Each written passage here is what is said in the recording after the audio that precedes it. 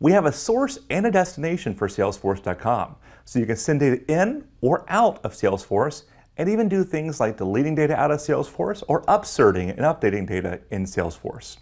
So without further ado, let's show a quick demo about how you can integrate SSIS with Salesforce.com.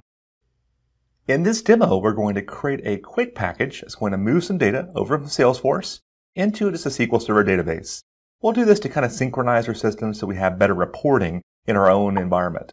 So let me go ahead and drag over a Salesforce source. This is part of Task Factory. And I'll point to our connection manager that I've already created so far. This connection manager is down here, and it points to our Salesforce system with our username and password.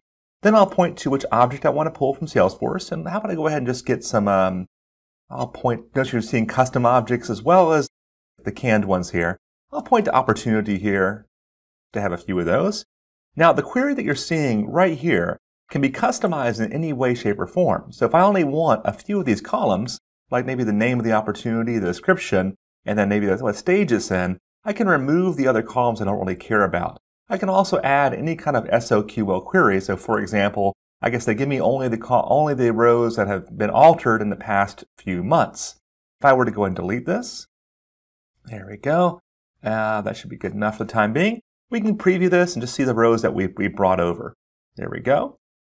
Kind of unzoom out of here, and we'll go ahead and hit OK. Again, we can add any kind of where clauses that we wish here, but let's start here.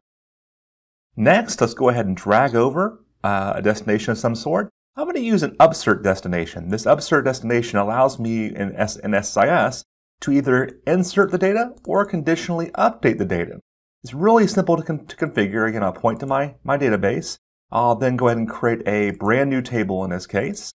I'll call it whatever for this purpose of this demo. Whoop, I've already got that table out there. Let me go ahead and create a slightly different table name.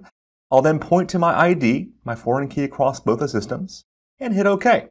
It's going to do all the heavy lifting of either inserting or updating the data. I could just use a regular destination if I wanted to as well, if all I cared about was inserts.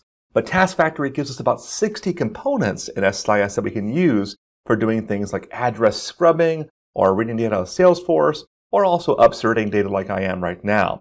So with running the package now, we're seeing about 10,000 rows at a time come over. And in a few moments, we'll have all the data from Salesforce into a SQL Server database.